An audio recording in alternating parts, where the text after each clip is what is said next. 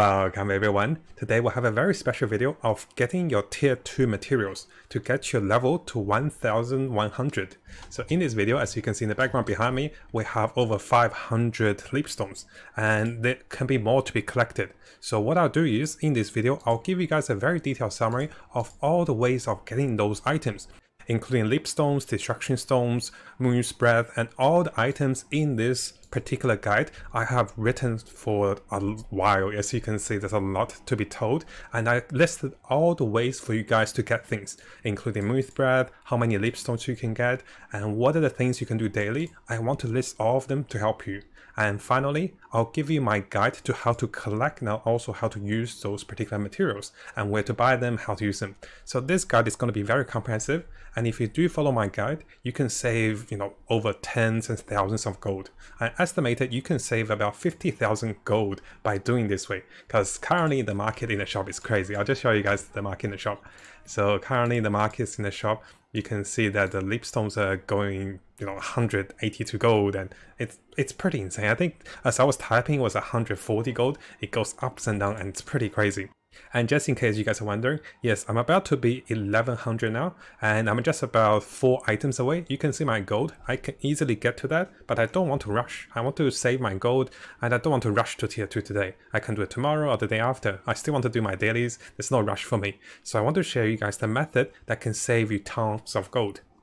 So coming over to our summary notes, and know this quite a bit guys, but stick with me because this is very important. I want to give you guys all the information. So we'll talk about all the methods of getting those materials. So the first thing is, there is going to be 5 to 6 key materials that you want to collect for tier 2 upgrades. Leapstones, harmony shard, destruction shard, moon's breath, and even the purple in the tailoring materials, you want to collect those. We'll talk about those very soon. You don't need the fusion mats. The fusion mats are those that over here, you don't really need those. We got plenty of that. So on our next video, because that will take a while, and it's going to be a lot of explanation, I want to teach you guys how to go from plus 12 to plus 14 and plus 15 very, very cheaply. Not expensive, not pay to win, but just knowing the probabilities and knowing the methods make them very cheap. And you'll be saving a lot of gold that way. But there's a lot, so we'll talk about this on the next video. So right now, we want to get as much material as we can in the game. One first thing to notice is, if you guys have logged in for 10 days, you would have gotten this particular shard box. This shard box contains, I do believe there's 2 bags of those life shards, and this gave a lot of life shard, and this is one of the reasons the life shard pouches have crashed. They used to sell for double the price. Now they're selling for much lower. So in this video, we'll also talk about expecting to collect those 2 bags on your 10th day of login.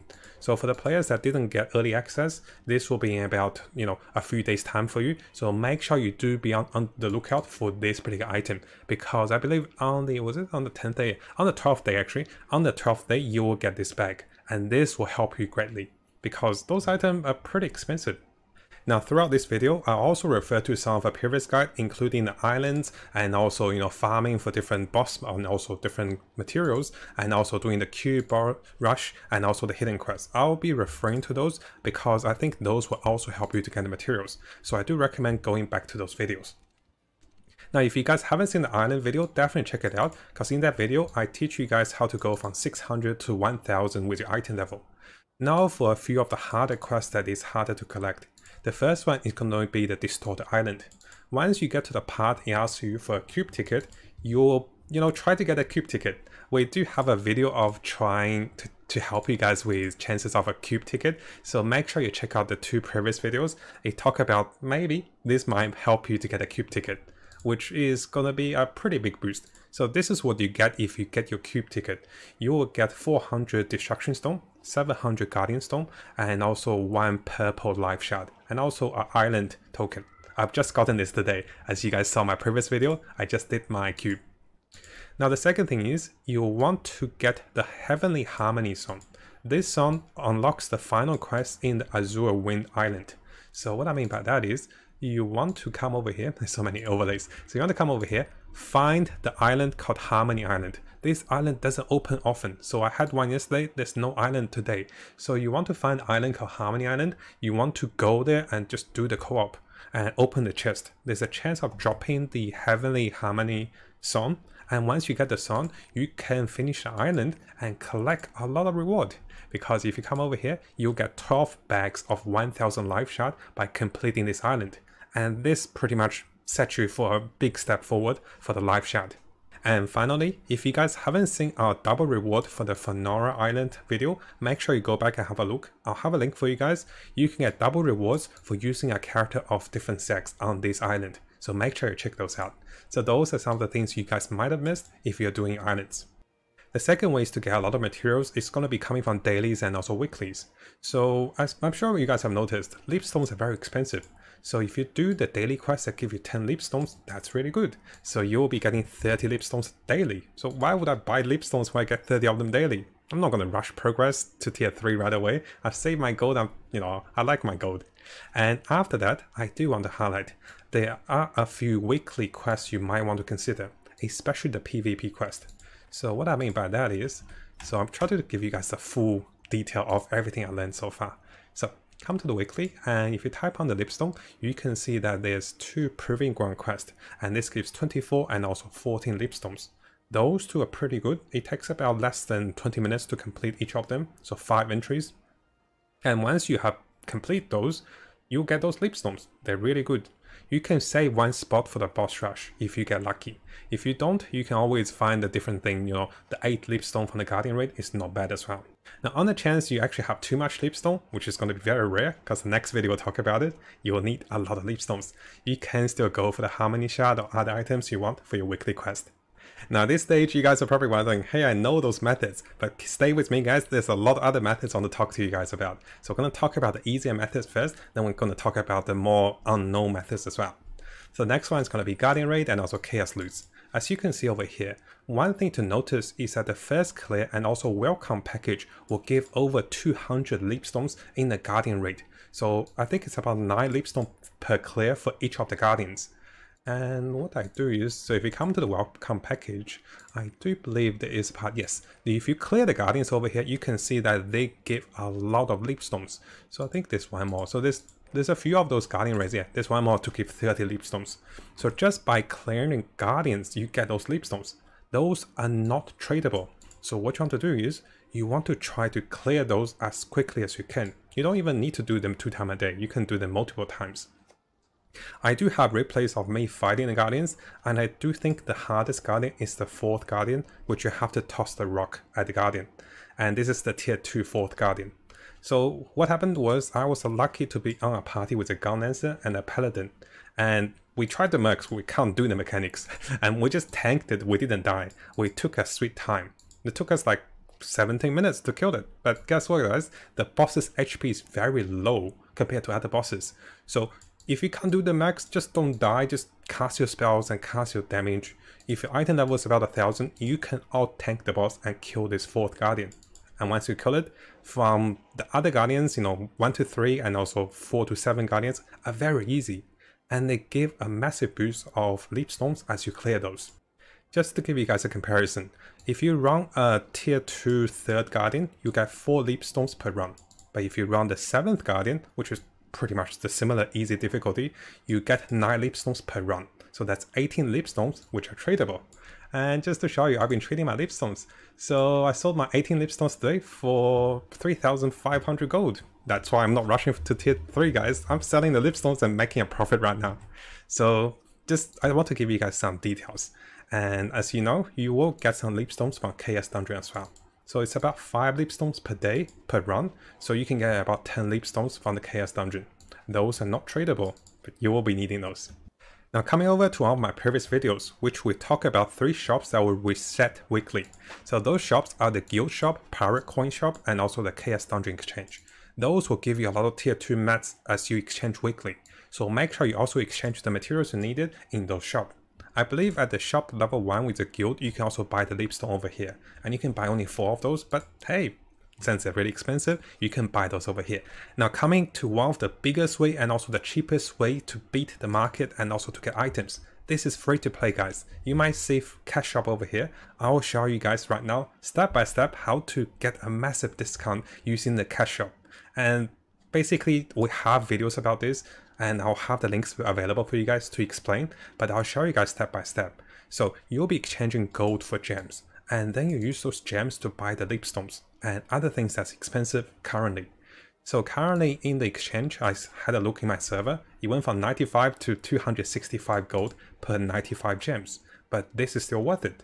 Because if I'm looking for leapstone, let's say I'm always looking for leapstone, you know, because we're always short on those. So if I'm trying to buy leapstone from the market, what's going to cost me is, just to buy one, it costs 175 gold. That's just one leapstone. But if I have it fell to 200, that's not bad. I was going to buy one to show you guys. If I have 200 gold, I'm going to buy 95 crystals with my 204 gold. I'll show you guys this live. That's how I got my crystals here. So I purchase, and this will tell me purchase success. So once I have made the purchase, sometimes they sell instantly, sometimes it takes a while. So I do recommend purchase at least 95 of the crystals with about 200 or even 300 gold. And once you do that, if you come over to the history, you can see previously I was spending 90 gold to buy those crystals. So now it's much more expensive, but it is still worth it. Once you have about 95 crystals in your account, come over to the cash shop. Mari's cash shop sells leapstones. And notice here, not the tier 1 one, guys. Get the tier 2 ones. So where is the tier 2 here? Here it is. I said one to show you guys. Those leapstones can be sold. I'll move my head over here just to show you guys the whole price. So once you have 95 gems or crystals, come over here. So you'll be buying crystals with your gold, and it may take 100 gold, 200, even 300 gold. If the price is right, if you need a lot of leapstones, you can buy it over here, and this will cost me 14 crystals. I actually spent 5,000 gold to buy 5,000 crystals on my previous video, so I didn't pay for any of those. It's pretty much, you know, I only used those to expand my accounts, and the rest crystals I actually bought them using my gold. So you can buy those for 14 crystals, and this is a massive discount. So cash shop is actually open to everyone if you have the gold. Now what if you don't have the gold for it, you'll be asking. So come over to this video. This video will teach you how to get 5,000 plus gold per day with free to play if you're tier 2. You can get about 2,000 gold if you're tier 1. So there's a lot of ways to get gold, guys, and this only takes 2 to 3 hours. Now currently buying from the cash shop just for the leapstone is worth it just because the price is ridiculously high, and I do want those 10 leapstones. But if the price changes, guys, make sure you double check the cash shop for its rates compared to the rates in the marketplace to see which is cheaper. Because you'll be buying items with your gold anyways. Why don't you buy gems, then use gems in the cash shop to buy items? So make sure you check the cash shop. And for me currently, it is also worth it to buy the Guardian Stones. For 80 crystals, I will get 400 Guardian Stones. And for me at the moment, it is worth it because my crystals were bought 1-to-1. So it basically cost me 80 gold to buy 400 Guardian Stones. So that's why I check the value, and it is worth it for me to buy those. But I don't recommend buying the other ones. You could buy the life pouches if you need those, but do not buy the destruction stones. Those are not worth it in the cash shop. Now by this time, you would have collected a lot of materials, including shards, harmony, and also leapstone. And you might have gotten your item to plus 11 or plus 12. This is when you might want items like the Myth Breath, and also a lot more leapstones. Because guess what, guys? It costs extremely a lot to get weapons to plus 13 and 14 with leapstones. It's like you've got to use like 20 or 30 of those. It's crazy, especially when you fail. So there's 2 ways to get additional items, but those 2 are not very predictable. One is going to be the cube, one is going to be the boss rush. The cube will give you 25 non-tradable Myth Breath. The boss rush will give you 56 non-tradable leapstone, plus a 24 leapstone if you also collect the daily challenge for the boss rush. We do have a video. I actually managed to do this today, so make sure you have a look at this one. So where did it go? It's this one. Make sure you have a look at this video for me to explain ways to get those tickets. There's 2 ways to randomly drop them. One is from a special monster in the Chaos dungeon. The second one is actually from a chest you can purchase from the guild shop. So make sure you watch this video. So over here, this is the chest you can purchase, and those are the loots I got just by killing the Chaos monster. We have a short clip here of showing you guys what I did in the Chaos and what to look for to have a chance of getting those tickets. So definitely check out this video for the cube and also the boss rush, because as you see in my thing over here, doing 1 cube for tier 2 also give you those rewards for the distorted island quest to finish it. Now, as we keep going for methods of more reward, if you guys have seen my video of making 5,000 gold a day for free-to-play players, you want to do the gold ship and also rock boss. So it is this video over here. Make sure you watch this video for more details. But currently, I've counted the resource you can get from those boss. So you get 16 Myth Breath per gold ship at item level, I believe 1,000, or maybe 960. Yeah, I think it's 960. 960 will give you 16 Myth Breath, but it is a little difficult. So make sure you watch the other video to know about this. The world boss at item level 880 will give you 6 Myth Breaths each time you kill it. The world boss at 1040, the Soul's Garret, I tried those two, I only tried those two, it will give you 10 Myth Breath. So those are some of the bosses you can do every day if they appear on the calendar over here. So make sure you mark them down and do those. So you can see if it's claimed or not. You can only do those once a day if it's available. Those bosses will also give non-tradable 1 to 200 Destruction Stones, 400 to 800 Guardian Stones each kill. So you actually stock up a lot of those. And just to show you guys, I'm stocking up to 900 Destruction Stones. I don't know what to do with them because I got my weapon to plus 15 already. What a waste, right? So I'll talk to you guys about this as well very soon. Now, hopefully you guys have noticed I'm trying to share everything with you guys, how to get those materials for free, how to find ways in the game to get them and to buy them at a massive discount even in the cash shop. I'm trying to share those with you guys. So what this means is I want to show you guys a F2P, free-to-play approach to get those materials. And I want to share some of my logic. I never buy any red destruction shard because guess what? I'll show you guys the honing technique to get weapon to 15. Because it's not worth it to buy those shards because you will need to rate up your weapons because they cost a lot of leapstone. So next video, we'll talk about this.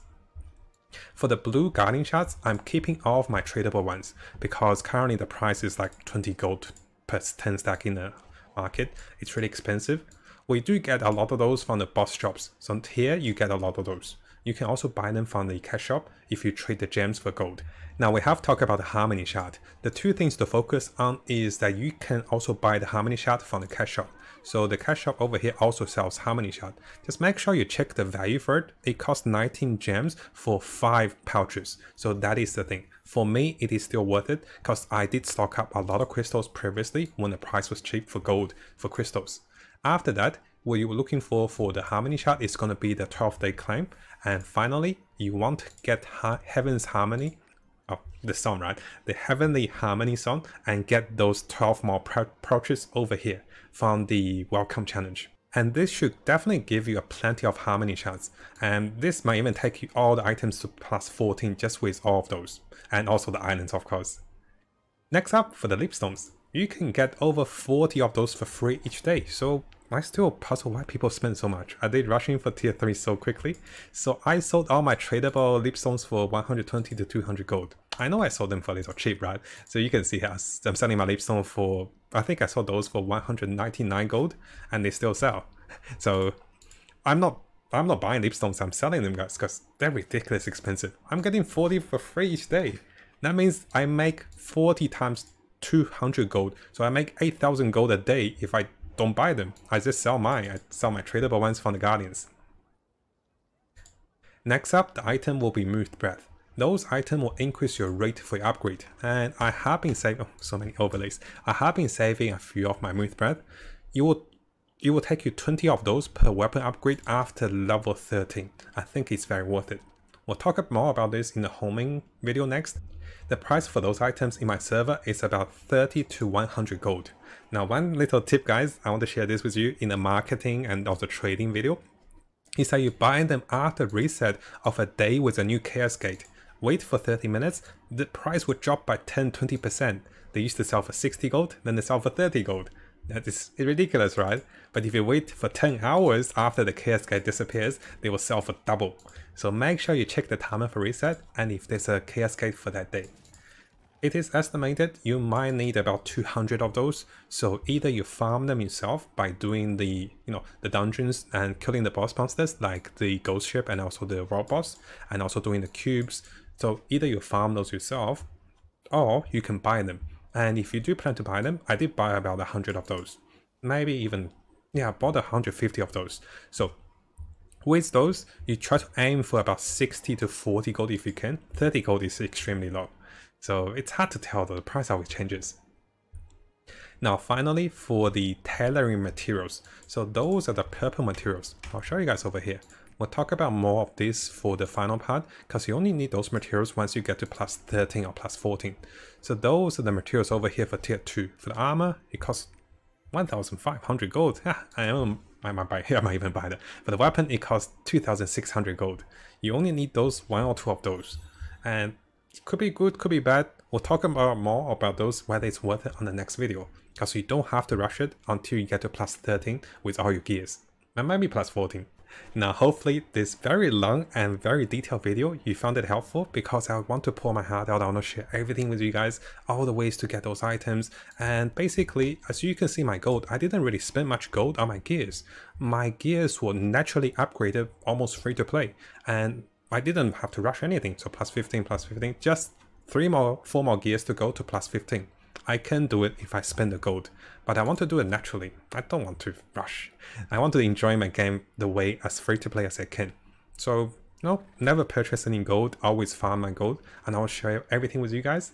Hopefully you found it helpful, and on the next video, I'll show you guys how to get all your gears to plus 15 very cheaply and very effectively.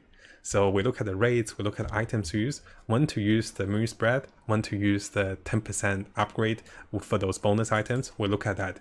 And what do you do when things doesn't go right, we'll also look at that.